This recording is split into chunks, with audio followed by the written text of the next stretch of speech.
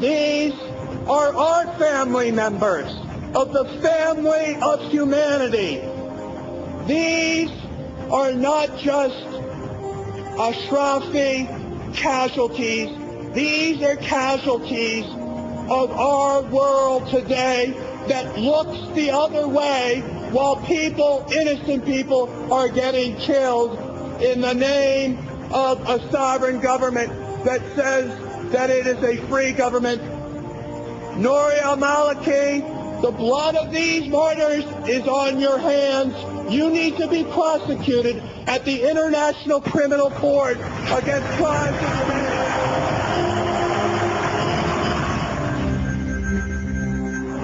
و حالا پس از تازه‌ترین جنایت مالکی در اشرف، یکی از قوی‌ترین فریادها خروج مجاهدین از لیست تروریستی است که زمینه‌ساز همه این Revoke the designation and delist the MEK. The MEK should be removed from the FTO list today.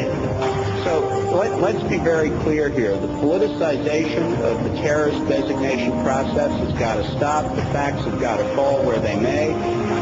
I join my American friends in call upon the American government to remove from what's left this ever.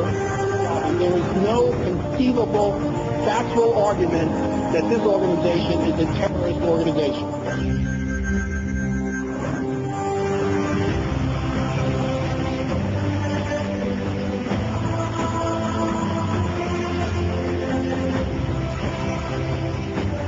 As elsewhere in the Middle East, democratic change in Iran is achievable, and an important part of that process is to signal our support for the resistance by de-prescribing it in the United States.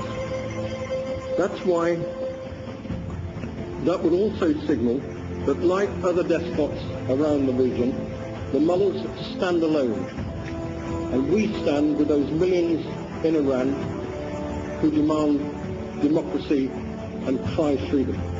Iran will be free. بیش از 35 سال از عمر پارلمانی او می‌گذرد.